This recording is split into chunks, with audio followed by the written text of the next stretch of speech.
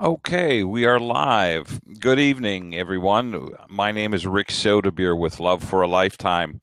I'm an author, speaker, blogger, and dating coach, and I'm the co-author of the book Dating Backward, and that's available on Amazon.com. The premise of the book is that we all make mistakes dating, and typically we start dating backwards. We go out and look for a relationship without knowing exactly what we want.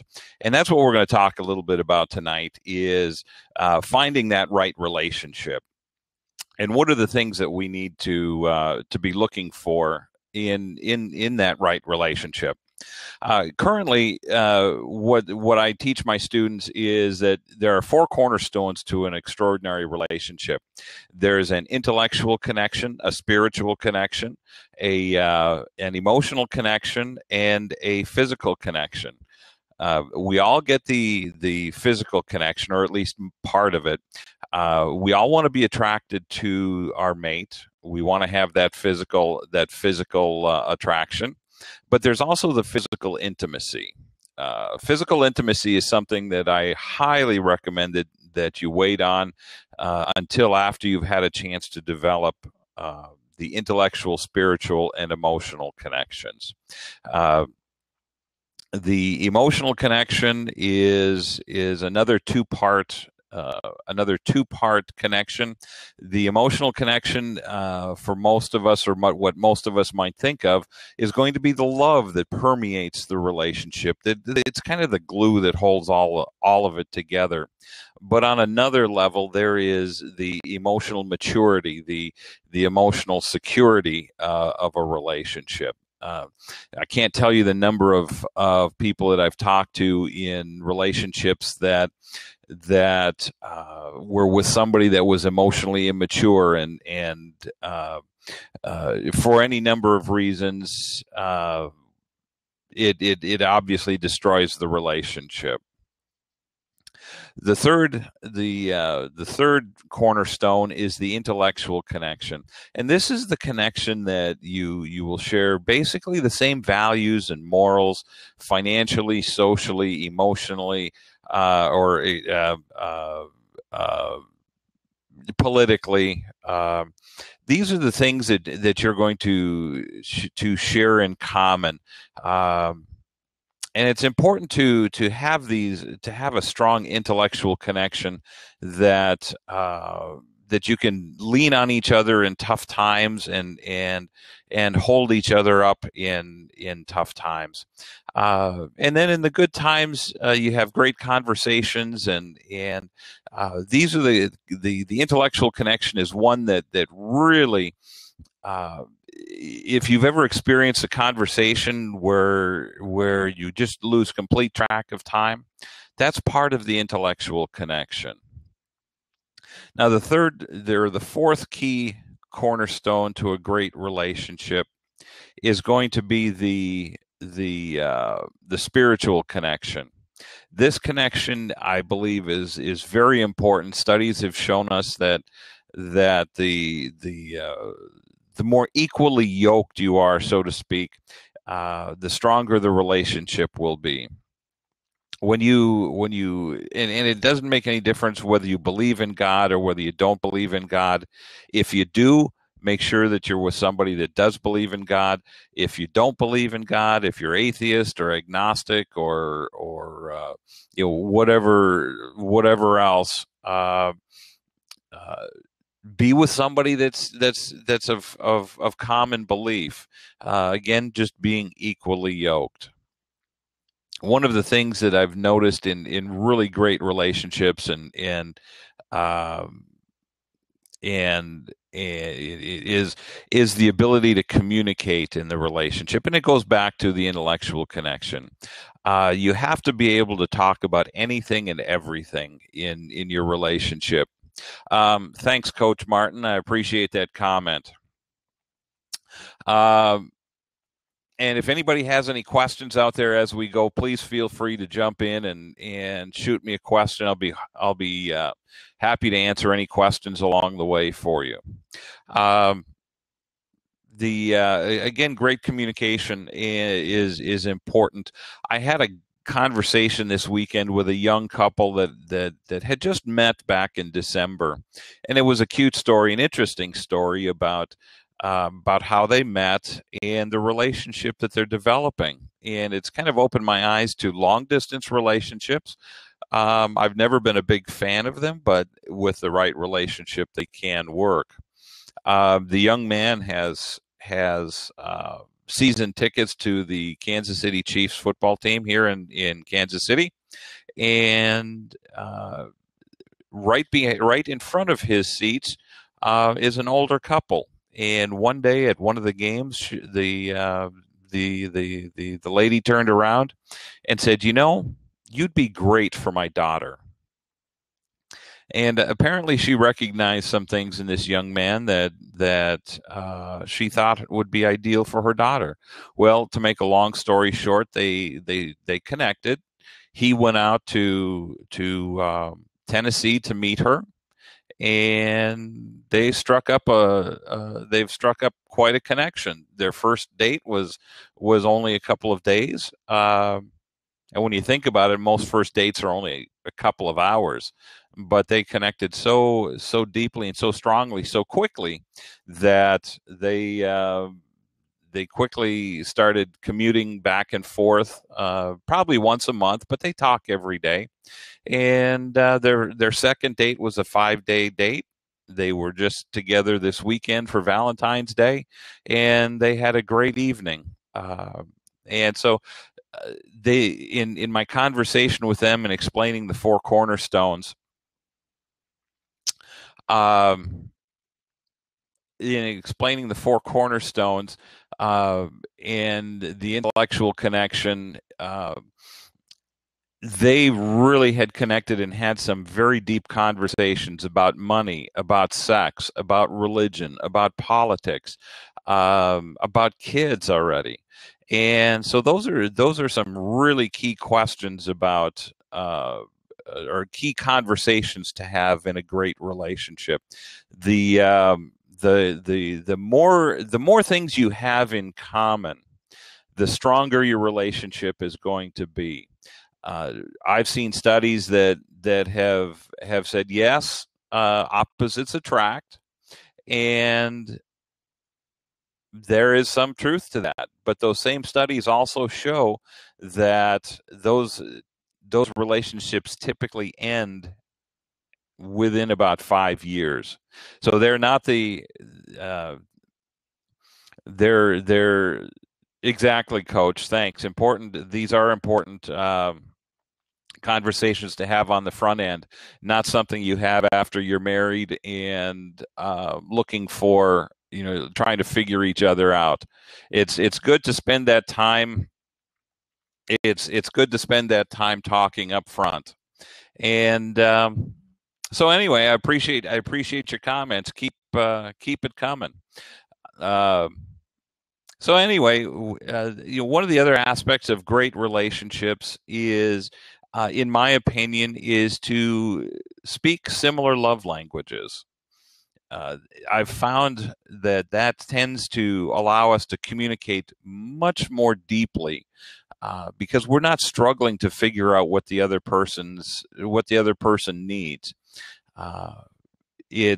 While I know we can all learn the love languages of others, it's so much easier to try to build a relationship with somebody that you already speak a common love language with.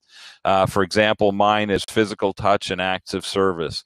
Now, if I can find somebody that is acts of service and physical touch, that's great. Oftentimes, women will be quality time. So, but if they're one of their others is physical touch or acts of service, then we can still have a good relationship. So, if whether your love language is gifts or quality time or words of affirmation, I believe it's important to find somebody that has similar similar love languages. Again, because it makes the communication so much easier. Last night I had a workshop with several people, and we went through one of the exercises. And one of those exercises is determining what are your must-haves in the relationship. I get pushback on this from time to time because a lot of people say, well, if you define your relationship that closely, you prevent serendipity, or what about the people that you're pushing away? They may be great people, and that could very well be. But if they don't have everything that you want in an extraordinary relationship, then what's the point of being there? What's the point of having that relationship? And the must-haves are going to be those things that are absolutely non-negotiable, things that you want in a relationship that, and they could be simple things. They don't have to be big things. They can be somebody that likes to hold hands. It could be somebody that will help you clean the house. It could be somebody of similar politics. Whatever it is, it could be a good family man, or a good, somebody that loves children. So there's any number of things that you can put on your list, and I always encourage my clients to put the list in positive terms. Think about those things. And what I've found, and there's some scientific backing to this, that when you think of things in terms positively, that's what you're going to attract. When you think of things in terms negatively, that's what you're going to attract. I've met several people that have told me when we go through this exercise that they have dated so many people that were not right for them because they were focusing on the things they didn't want in the relationship. And when you focus on those things that you don't want in the relationship, those are tend to be the things that you look for and find. So one of the things that I've learned over time is that if you're focusing on the negative, it takes extra energy to convert that to positive. So again, I write everything down in the positive. Now, I do have a deal breakers list. It's a very short list, but there are certain things that are deal breakers, and I think virtually everybody would have deal breakers also. There are certain things that none of us will put up with. And typically when I talk to people, or we go through this exercise in a workshop, they'll tell me things like no smoking, no alcohol, no drugs, no pornography, and it may be other things like could involve pets or just other personal preferences. So those things are typically going to be the deal breaker list is typically going to be very short. Then the third step there to that process is, what kind of person does it take to find the person that you're looking for? Do you have all the characteristics necessary to find the person that you're looking for, to qualify for the person that you're looking for? If there are things that you need to work on, then this is a good time to start working on them. If you want somebody that's very physically fit, you can't be 300 pounds and sitting on the couch and expect to find that kind of a person, that kind of a mate. If you want somebody that likes to cook, you might want to be able to at least wash the dishes and help around the kitchen. If you're not able to do that, then it could be a problem. Not always, but it could be. So there's any number of things that you can look for when just taking an introspective look at what you can do to be the best possible mate for the person you're looking for. Any questions so far? I see we've got people jumping in and out, and Coach Martin has jumped in and out here a couple of times, and so if you have any questions, feel free to drop me a note. And Phil, if you've got questions, you've been hanging in there pretty consistently, so I appreciate that. One of the things that always comes up, I always challenge my students, is when you've made your must-have list, and let's say you have 20 items on that list, and she or he meets 19 of the 20. What do you do? What do you do? And consistently, people will tell me, well, if it's that close, I would probably settle for 19 out of 20. And the key word there is being settled. I can't tell you the number of conversations that I've had that have gone this way. And the one thing that's absolutely critical here to recognize is that when you settle, you're subliminally or internally telling yourself you're not good enough to have everything on your list. And I say, bull. You can have everything on your list. We're told by society that if we want, that we're too picky, we're too choosy. Nobody can fulfill the everything on your list. And I say BS on that. And the reason being, if we look at the numbers, and I'll use the Kansas City metro area as an example. There's over 800,000 singles in the Kansas City metropolitan area, and that's over age 35. Now, if we look at that a little closer, and let's just assume that just 1/2% of that 800,000 meets our criteria on our must-have list, then we cut that number in half, because about half are men and half are women, based on the most recent census information. That leaves approximately 2,000 people, men or women, to date in the Kansas City area. And one of the things that I hear about Kansas City is it's such a terrible place to date. Really? Well, you have a large single population here. You have a lot of great things to do. So my point of this is that don't let your list or people tell you that your list is too long, you're too picky, you'll never find the right person, because there are people out there, and you just have to know where to look. And that is actually more critical than most anything else you do. You have to be proactive in looking for your right relationship. Finding the right relationship does take effort.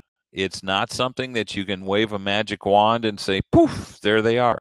You can't sit at home on the couch, thinking that God's going to bring you to, or your fairy princess, or whatever you want to believe, is going to bring your mate to you, unless you believe that it's going to be the mailman or the UPS guy, or maybe a plumber. I don't know.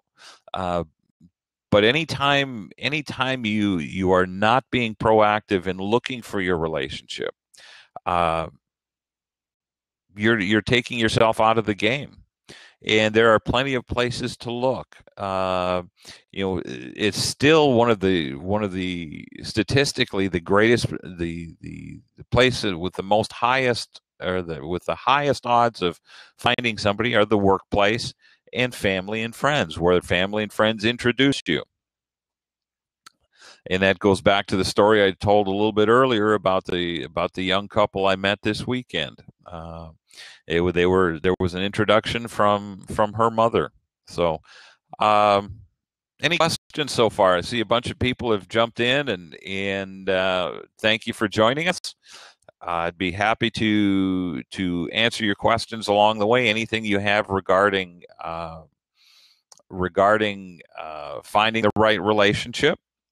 We've talked a lot about some of the key characteristics, having the four cornerstones, which are the foundation of any great relationship, which are an intellectual, spiritual, emotional, and physical connection. We've talked about speaking the same love languages. We've talked about having our must-have list, our deal breaker list, and then what do we bring to the table for that extraordinary relationship. Now, one of the things that I do want to bring in here as a caveat is that even in the most extraordinary relationships, the ones that and these are the types of relationships we all want, the kind that give us butterflies when we're coming home, the kind that give us the tingle in the toes, that great kiss, that voice in the middle of the day when we get a phone call from our significant other, just how is your day? And it doesn't make any difference how crummy a day you've got. That voice coming across the phone lines is just going to melt you, and it's just, oh, now everything's right with the world. That's the type of relationship that most of us should be looking for. Not a mediocre or even a good relationship, but we want an extraordinary relationship. And to my point, even the extraordinary relationships are going to have rough times. Life happens, and somebody's going to lose a job. Somebody's going to, a parent or a friend is going to pass away. There's any number of things, sickness, disease, accidents. All these things can happen. But in an extraordinary relationship, you're going to be there to support each other. It's not about me. It's not about you. It's about us.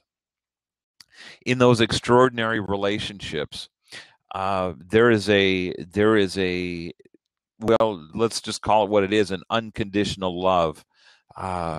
You each give 100% to the other without any expectation in return, and that is one of the most amazing feelings I've ever felt.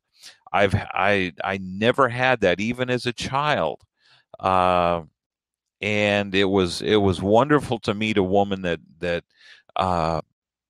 offered that unconditional love to me, and it was great to be able to communicate with her, and it was where I learned about extraordinary communication, about being able to talk about anything and everything.